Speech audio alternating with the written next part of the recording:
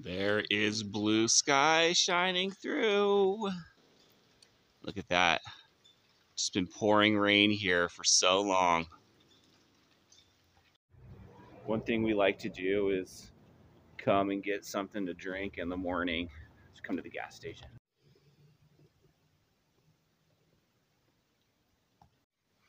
Oh my gosh, everybody. It's starting to get cold and dark here. Look at this. It's not even that late. And I guess it's not that cold yet. It's going to get colder. I keep putting my finger on the mic in the back, so I have to like try not to do that. So anyway, dark, rainy, windy, not quite cold yet, but dark, windy, rainy. They like to do Halloween here, so look at that. This is what downtown Juneau looks like at night. Beautiful. Those mountains. Well, it's safe to say that it's looking like winter once again, but like maybe not quite winter yet. There's some snow on the top of the mountains coming in. It's cold, still rainy. Fingers are numb. It just gets so depressing during the winter because it just gets so cold. And so what do? We go and we eat ice cream. Ice cream sandwiches. Doesn't this cookie seem just a little bit on like the underdone side? I mean, it's supposed to be like a little bit golden brown. Anyway,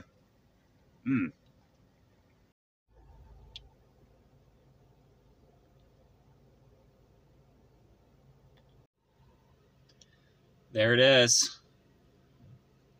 The end of the road sign, 1,000 feet. And there it is, the end. I should probably get some gas here pretty soon, but we're kind of on the end of the road here. Wow.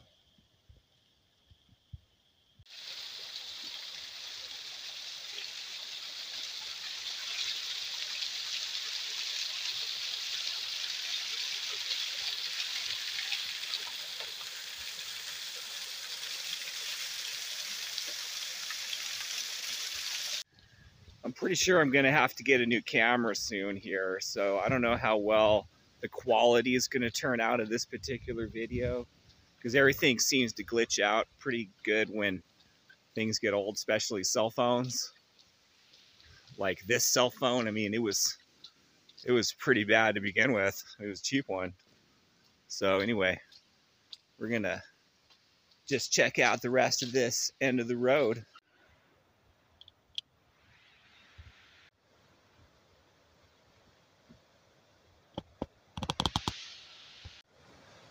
I can't believe I've never been out here before. Pretty awesome. Whoa, look at this. Should I trust it? I don't know. It looks kind of rickety. Maybe we'll try.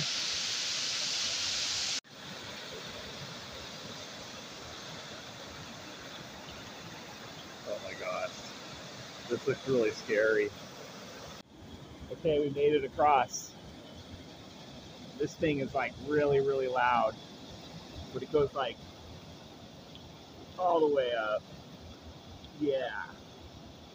Of course, wearing crappy shoes again. Imagine living right there.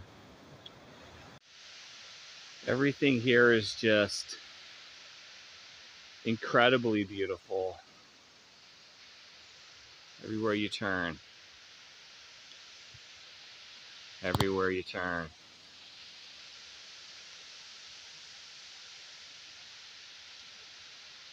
Pretty soon there's going to be snow on the ground.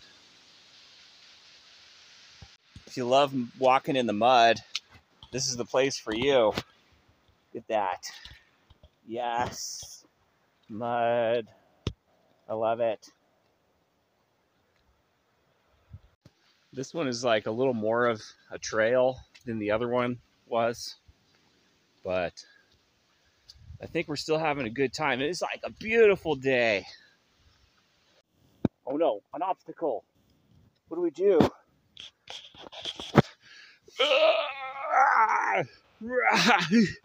Oh yeah. We showed that tree who's boss. I didn't bring anything to eat this time around. Probably a good thing, because I'm just here for a quick little trip this time, and been eating too much lately, so I'm starting to get fat again. Fatness just happens to the best of us. Something that sometimes we just can't avoid, but sometimes we just choose to eat a little more than we should. I guess that's my case. Some ruins. Oh my gosh, look at this mud. This is nuts. I don't know how far I'm willing to go through all this, but we'll go as far as we can. Whoa! Yeah, I think this is as far as I'm gonna go, just because I don't really want to try to trek through all that stuff. Plus, I'm by myself here in the wilderness, so probably not a good idea. So I'm just gonna play it safe and stop here and turn around. There's the view of the channel. Beautiful. As I navigate through this mud, the questions come up several times of, why did I move here to Alaska? And the truth is that I just felt like I wanted a change in scene. And I'd lived in California like most of my life, and I've always wanted to check it out. I'd been offered several jobs up here over the years, but always turned them down for some reason. And I finally got offered a job to teach some music up here, so I accepted it, which was cool for a little bit. You know, the whole COVID thing just hit everybody like really, really hard, especially in education. And so I ended up stepping away from teaching, which was really a huge decision on my part, because for several years I'd been kind of living, breathing teacher and doing whatever I could to try to push music and have everybody have a good experience doing music and doing great things together and having that community doing the music. And it just was a huge decision to say, look, we're going to set aside the music for now and do something else. So I went ahead and started doing other things. I worked at Domino's for about 2 years. I was a driver. I also was a manager for a little bit, assistant manager, and then a general manager for a little while. But that didn't work out either. Made some good friends though. That's the good point. Yep. You never know where you're going to meet your best friends. You know what I mean? You just sort of find them. Some I'm not so sure about, but some I'm pretty sure that I've scored some lifelong friends, without a doubt. Anyway, now I'm an insurance agent. Can you believe that?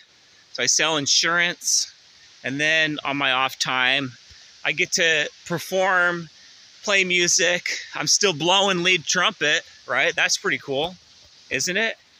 I mean, there's only one big band in town, and I'm blowing lead trumpet in it. So that's pretty awesome. I think it's a little dumb being here alone, but luckily I saw some girls walking down this trail, so maybe they'll save me if I need to be saved. Good old girls. I just moved into this cool little house and set up my studio downstairs. for doing more music and stuff. So hopefully we'll see more music coming out of me this year, or at least next year, 2024. Maybe some good Christmas things this year. We'll see. Just depends on how inspired I am. Here's this rickety old bridge again. It'll be interesting to see how long this will last. They've probably been repairing it throughout the years, but it's definitely seen better days. Lots of fun. Whoa.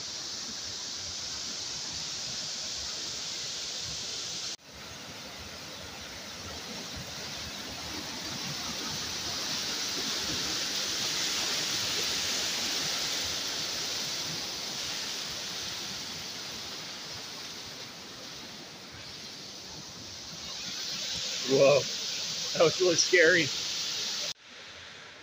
Just beautiful. Look at that. So anyway, yeah, relationships are tough. They're hard to work out. I've always had issues just in, figuring out how to get along. And it just wasn't something that I was happy with at the moment. And I try to convince myself maybe I have regrets of it, but then it comes back to the logic of, look, I have to do what's right for me, and coming to Juneau seemed to be right for me, and frankly, it still does. So that's why I'm still here. I've had several opportunities to leave, but everything keeps telling me to stay here for some reason. Just pulling me here. I mean, it doesn't hurt that I have people that want to invite me into their families and spend time with them.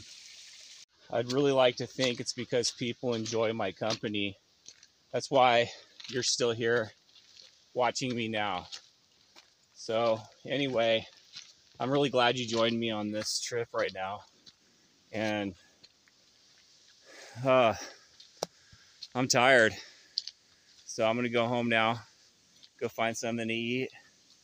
So anyway, like and subscribe like always.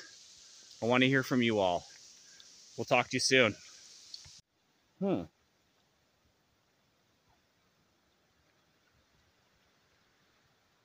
Hearts everywhere. These people are so loving.